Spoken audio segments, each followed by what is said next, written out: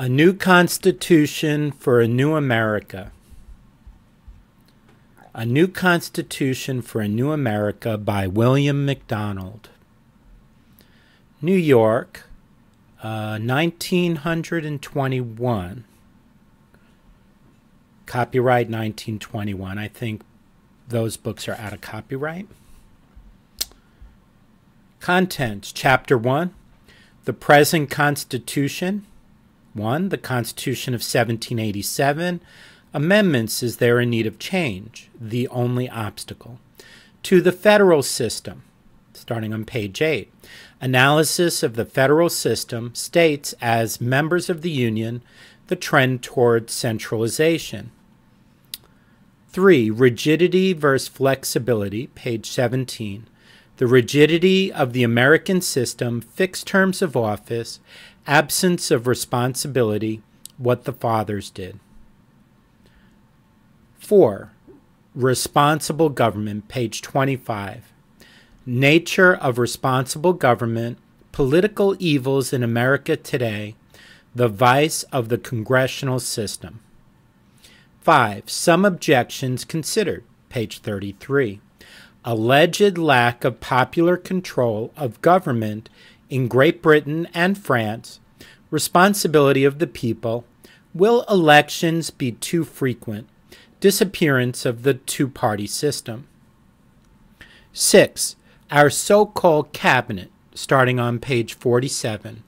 The suggestion of seats in Congress for heads of departments, history of the American cabinet, why seats in Congress would not give responsible government. 7. President and Premier, page 53. Powers and duties of the President, actual extent of presidential power, why the President should not control policy. 8. A responsible government in outline, page 61. Unnecessary changes to be avoided, structure of Congress, Premier and Cabinet. 9. The new presidency, page 69. Qualifications of the President, election, military powers, control of executive departments, pardons, treaties, appointments and removals, messages, summoning and adjourning Congress, reception of foreign representatives, execution of laws, commissioning of federal officers, veto, presidential succession, import of proposed changes. 10. The new Congress, page 90. Few structural changes necessary. Age of senators, residents, secret journals, treaties, war and peace, revenue bills. 11. Widening the powers of Congress, page 101. Corporations, immigration, education, marriage and divorce, budget, economic control, internal improvements, recall. 12. The voting system, page 117. Constitutional provisions, state regulations, why complete control of federal elections should be vested in Congress. Negro disfranchisement. Not sure what that's supposed to be. 13. A new basis of representation, page 127. The present artificial system, the system of occupational groups, practical application of group representation. 14. The party system, page 140. Silence of the Constitution, federal and state laws, the two-party system, why two-party control should be broken down. 15. The states, page 149. State powers not defined, need of readjustment and clear definition, states and federal law, guarantee of a Republican form of government, protection against domestic violence, religion, assembly and petition, arms, militia, inspection laws.